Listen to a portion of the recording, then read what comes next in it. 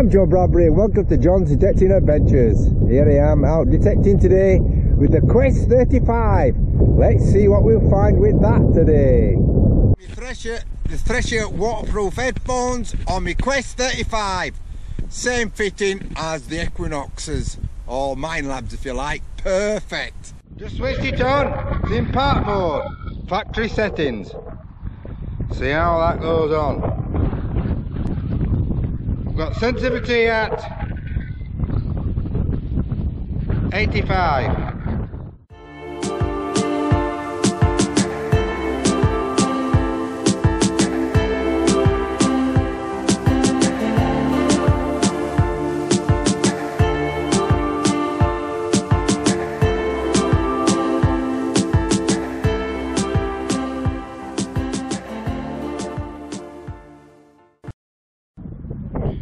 $88.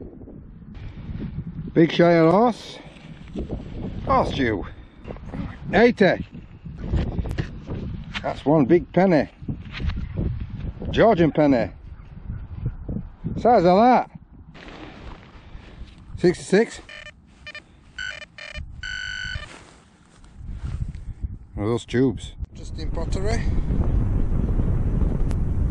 That's a bit of blue glaze, flowers patterned, and then edge of a dinner plate, I think. 57.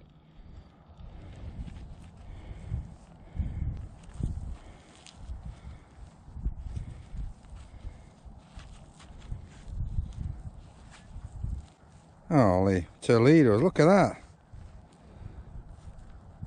Victorian penny. Wow, brilliant. Georgian coin, 81.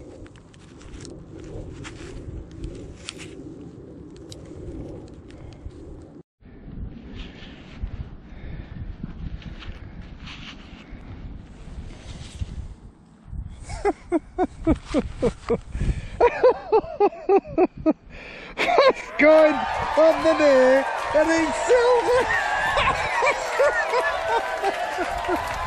Oh boy, look at that. Unbelievable. This field and found an horseshoe, and then you can't believe it. How did I miss that? Caught this. Look at this. Eh? Florin of Victoria. Silver florin. I can't believe it, honestly. I've just took this all here. Been on this field that many times, and this came out with the Quest 35. Well, that is absolutely awesome. I mean, I'm in shock. Didn't expect that. I mean, I didn't expect anything out of these fields. I've hammered it. I've hammered this field. I really have. But look at that. Not in fantastic condition, but it'll do me. Not very good, but still, it's a florin of Victoria. That is a massive piece of lead weight in bell shape. 91. That was big. So this is what I found today.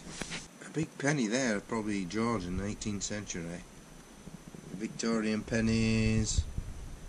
George III half penny.